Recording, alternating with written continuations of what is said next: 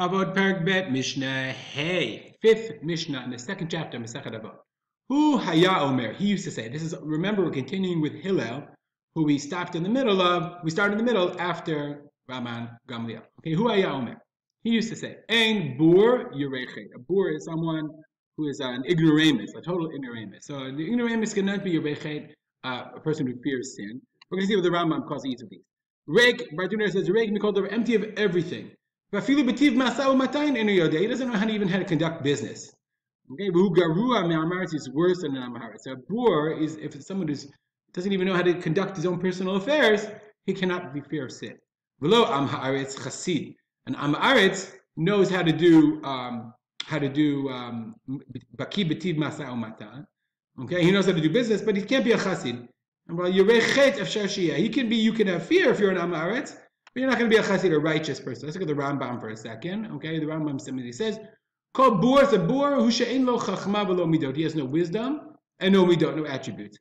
V'ha'ma'aretz hu she'en lo ma'alot sichliot. Ma'alot sichliot are attributes of intelligence, but not attributes of intelligence, more attributes of finer attributes of a person who is a thinking person. But he has some ma'alot midot, some of the behavioral attributes, okay?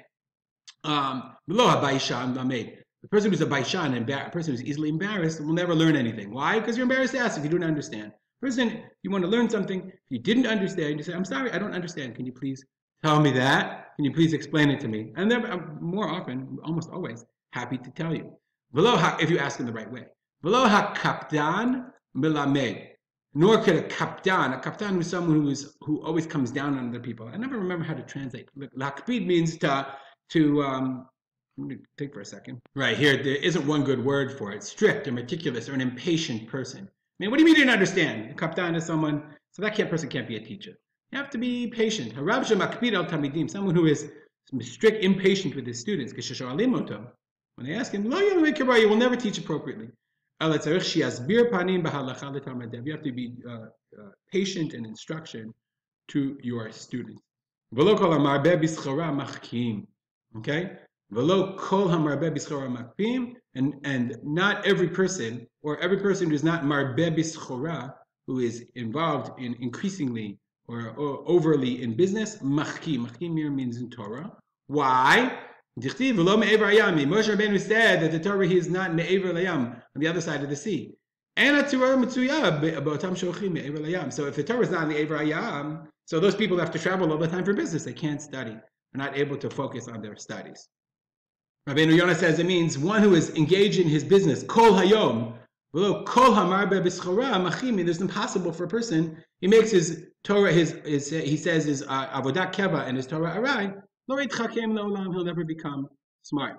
But it's really interesting. I mean, if you look at the language of the Mishnah, it says v'lo kol hamarbe b'schora. Not every person who's marbe b'schora machkim will become intelligent. So you could read it another way. In a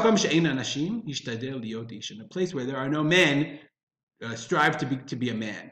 You get a very, very common phrase. It can be interpreted one of two ways. The Bartuner says, when if there's no leaders, try to be a leader. Meaning if there's nobody's on the stature to be a leader, no, be a leader. Rambam says it a different way. Okay? When there aren't she'en anashim chachamim, if you have no people, if there's a place, okay, where there's no people to teach you, then teach yourself. Okay, to struggle. Meaning, if there's nobody there, do your best and become the best person you can be. We'll stop here. As we always do, dedicate our learning. Remember, my father, Rav Simcha Ben Yitzchak. Have a great day.